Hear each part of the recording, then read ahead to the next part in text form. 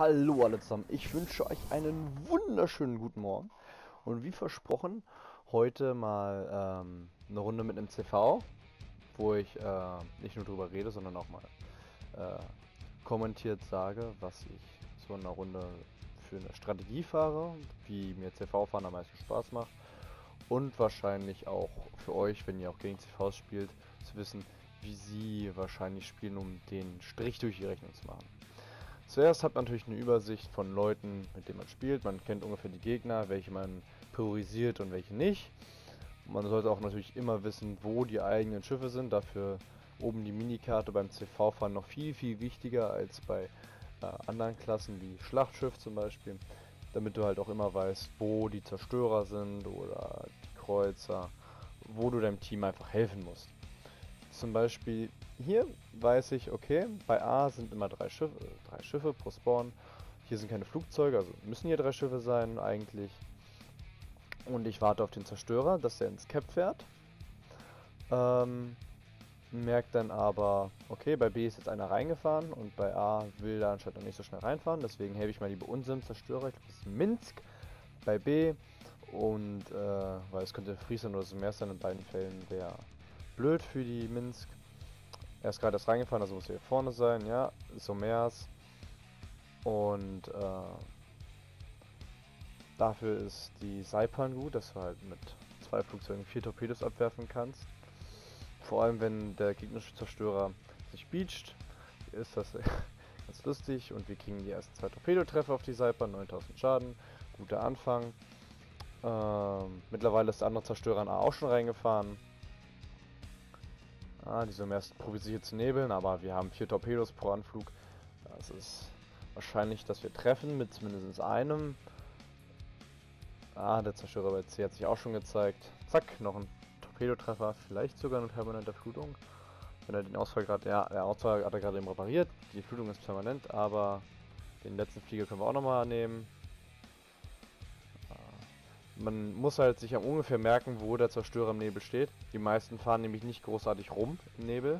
Die bleiben meistens an einer Stelle und das kann man natürlich nutzen. Zack, Torpedo getroffen, die Somers geht unter. Dann hatte ich vor, bei A den Zerstörer rauszunehmen, weil bei C scheint das Cap gesichert zu sein. Da brauche ich jetzt nicht hinfliegen. Ja, Akatsuki heißt, die Friesland ist drüben bei C. So wie sie das letzte Mal stand.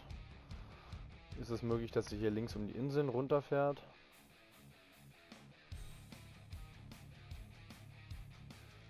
Mal sehen, ob wir sie finden. Ja, schade. Die Minsk bei B hat sich noch rausnehmen lassen. Durch die Torpedos der Somers. Was soll's. Passiert jedem Mal. Aber die Akatsuki finde ich hier nicht. So, mittlerweile ist A auch eingenommen. Wo ist denn die jetzt? Ja, das ist halt nervig, wenn halt die Zerstörer sich nicht finden lassen. Obwohl man ungefähr weiß, wo die sind. Er ist ein A drin. Gegner beobachtet bei A, das muss der Zerstörer sein. Ist da einmal um uns rumgefahren. Ja, da ist der Akatsuki. Somers, schafft die Somers das mit der Akatsuki? Ich hoffe doch mal. Ich stärkere Kanonen. Da hat die Akatsuki eingefressen. Und letzten 0,3 Sekunden. Und wir bekommen den Kill. Abgestaubt. Egal. Okay. Das ist die Asuma bei B. Weiß nicht, ob die resettet wird. Ja, die wird resettet. Prima trotzdem an. Jetzt, wo wir schon auf dem Weg sind. Vielleicht treffen wir ja was. Wenn wir jetzt nicht ganz gerade drauf geworfen haben, ja, ein Brand und ein Cap Reset. Nehmen wir mit. C scheinbar großteilig gewonnen zu haben. Die beiden Schlachtschiffe bei A, die wollen da nicht so schnell aufgeben. Und unsere Somers ist fast tot. Sehr schön, Asuma ist raus. So. Da ich jetzt ehrlich gesagt wenig Lust habe, die ganze Zeit nach C hochzufliegen, um den Zerstörer rauszunehmen, entscheide ich mich jetzt einfach dazu, jetzt die beiden Schlachtschiffe bei A mit Torpedos zuzuwerfen und hoffentlich eine permanente Flutung oder zumindest sie reparieren zu lassen, damit die anderen permanente Brände machen können. Ja, das war's mit der Summers. Die Saipan hat es rausgenommen. Ärgerlich. Dass wir hier bei A die Stellung halten, weil wäre kacke, wenn die uns überrennen. Müsste ich hier auch mit dem CV weg. Ja, sieht ganz gut aus auf die Norka, aber die dreht leicht ein. Also sollten auf jeden Fall treffen. Ja, schön im Bug vorne, Panzerung dünn, eine Flutung gemacht. Schon, schaffen wir es nochmal, bevor die unsere Flugzeuge abschießen. Ah. Ja, da habe ich zu früh abgeworfen, weil ich Angst hatte, das Flugzeug abschießen. Da wurde es nicht präzise und da ist natürlich dann alles daneben gegangen. Was soll's. Ja, okay. Ich ziehe weg. Das ist da. Unser Schlachtschiff fast tot. Das ist. Sieht nicht so gut aus. Wir haben zwar noch mehr Punkte, aber. Wir sind, was Schiffe angeht, im Nachteil. Und bei C werden wir auch eingekesselt. Das sieht nicht gut aus. Ja, und damit sind wir jetzt punktetechnisch sogar im Rückstand. Okay. Die beiden Schlachtschiffe fahren wahrscheinlich mit Wille zum Wiederaufbau. Also mal sehen. Aber C können die sich da hoffentlich die haben einen Zerstörer da oben, also ich hoffe nicht, dass ich da jetzt nochmal hinfliegen muss. Das sieht echt kacke aus gerade für uns. Ich muss mich hier bemühen, dass die Norka eine Flutung bekommt und repariert. Das wäre echt wichtig.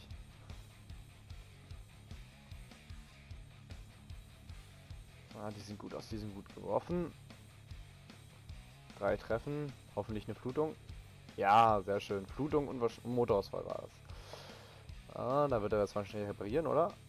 Noch flutet er. Noch flutet er. Ja, den Damage nehmen wir mit. Ja, jetzt hat er repariert.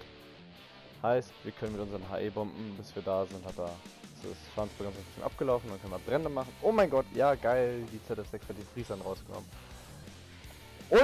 Und die Nagato. Genial. Was für ein Glückskind. Und die Message, jetzt fallen sie hier. Wir können das noch gewinnen, Jetzt haben wir punkttechnisch wieder ein bisschen Luft oder haben sogar ein Schiff mehr. Das war eng. Das war echt eng. Das haben die echt gut gemacht da oben bei C. Und ein Dreifachbrand, ein permanenter Dreifachbrand. Oh mein Gott, das hat die Norka sowas von verdient. Sehr schön. Während die da schön gar wird, was die Duke of York nochmal ein paar Brände bekommt. Und dass wir wieder zurück ins Cap fahren, weil ich glaube, die werden nicht mehr lange machen. Ach, scheiße, Prinzipien ist raus. Aber Norka ist raus. Deren Wille zum Wiederaufbau ist damit also auch Geschichte.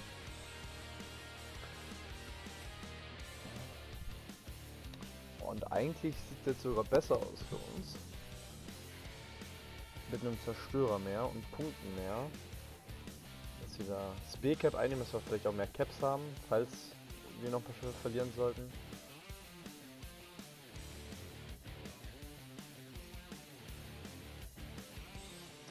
Ich krieg jetzt ein.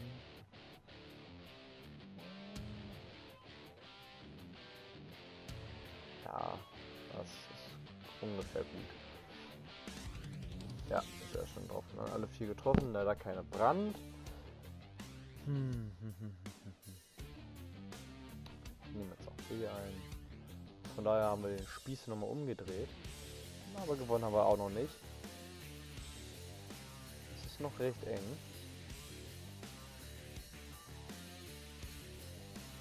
Und wieder kein Brand. Das gibt's doch gar nicht.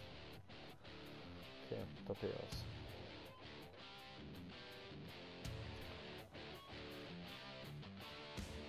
Ja, okay. Ich sehe gerade, frisst gerade massiv vom gegnerischen CV von der Saipan. Muss ich helfen. Die fliegt den eiskalt an und ein Torpedotreffer nach dem nächsten.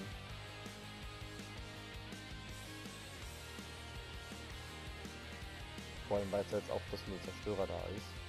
Okay, uncool. Und spot die Torpedos für den. Bei den Abfangjäger hier hinstellen, dass die da ein bisschen mehr Luftunterstützung haben. Ich glaube, die Saipan ist die größere Gefahr als die Duke.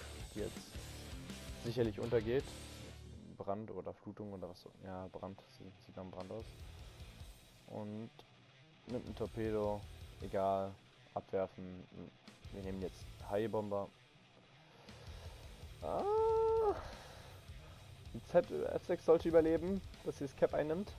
Ich fahre auch schon mit direktem Marsch auf A, dass wir hier ein bisschen absichern können die letzten 4,5 Minuten.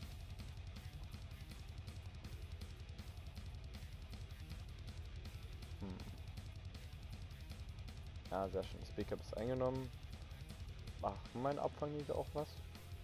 Haben die vielleicht Lust, die Leute abzufangen? Ja, natürlich erst nachdem man die Torpedos abgeworfen hat, werden die abgeschossen. Wie klar. Ach, scheiße. Jetzt wird's Krise. Wir haben zwar mehr Caps, aber der gegnerische CV scheint auf einer Siegessträhne zu sein. Es ist nur noch CV gegen CV.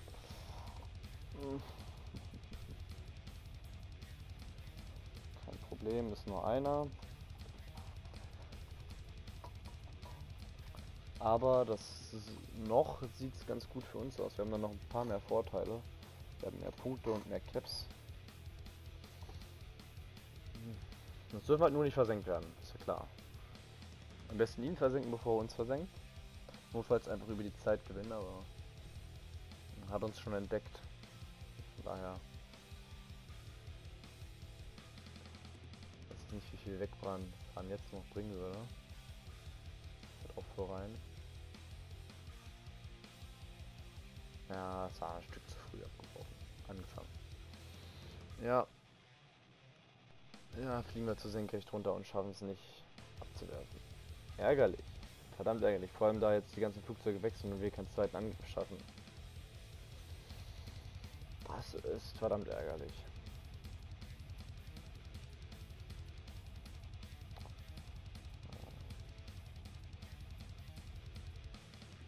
Haben uns A blockiert und nehmen es jetzt ein, dass wir da keine Punkte mehr bekommen.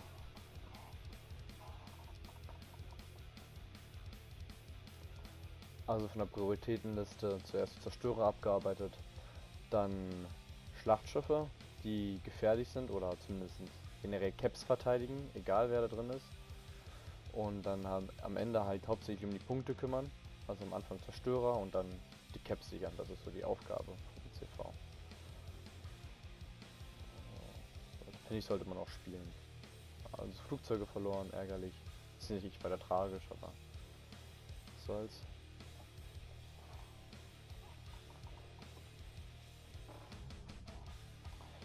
Und wenn man dieses Prozedere auch konsequent durchzieht, dann kann man da auch einige gute Runden mitmachen. Also fährt man, finde ich, am besten mit, wenn man zuerst die gegnerischen Zerstörer aufklärt.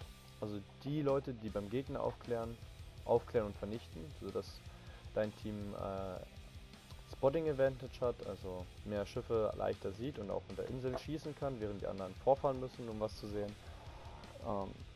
Deswegen zuerst die Zerstörer und danach halt Caps verteidigen für die Punkte. Weil Großschaden mit so einer Schlachtschiffsalve in so einem Kreuz rausnehmen, das wirst du mit einem CV nicht machen. Das dauert viel zu lange, bis du anfliegst. Und dauert dann auch, machst dann auch selten einen vernichtenden Schlag. Du brauchst auch einen richtigen CV und den richtigen Gegner. Und deshalb ist es wichtig, bei dem CV den Schaden konzentriert einzusetzen. Ganz feinfühlig sozusagen. Zu wissen, wo man den einsetzt. Und da ist die Verteidigung der Caps wichtig.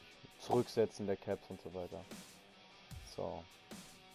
Wir haben jetzt auch einen klaren Himmel, haben das Cap eingenommen. Und jetzt könnte es tatsächlich sein, wenn uns noch einmal gut mit Bomben oder Torpedos trifft, dass wir noch sterben. Das wäre total uncool. Deswegen starte ich jetzt keine Flugzeuge mehr, sondern will den jetzt rammen. Aus zwei Gründen. Erstens, wir gewinnen sowieso nach den Punkten, solange wir überleben. Wenn er uns rausnimmt, verlieren wir. Wenn ich ihn allerdings ramme und wir beide sterben, dann gewinnen wir nach Punkten und ich kriege ein bisschen mehr Schaden. Und so mache ich das auch. Und kriegt man auch ein Großkaliber. Das Gefecht ist beendet, wir haben gewonnen nach Punkten. Ordentlich ein Kampf angesagt. Die stark vom gegnerischen CV, aber Da hat unser Team von Anfang an einfach sich besser um die Punkte gekümmert und somit haben wir gewonnen. Fair Game. Für die Skillung meiner Saipan fahre ich mit Flugüberwachung, Luftgruppenmod, dann Tarnmodul und Luftgruppenmod 3. Da wäre natürlich auch Luftüberwachungsmod und Flaggen nicht allzu verkehrt, aber ich bin einfach da Freund von, immer die Flugzeuge zu verbessern. Und das King mit Iona und Fischi. Die Basisfähigkeit ist relativ klar, Flugverbotszone, Notleistung, außer Sichtweite und Burn Baby Burn und am Ende natürlich vollständig verpackt für den Extra Schutz der Flugzeuge. Macht's gut, bis dann, ciao!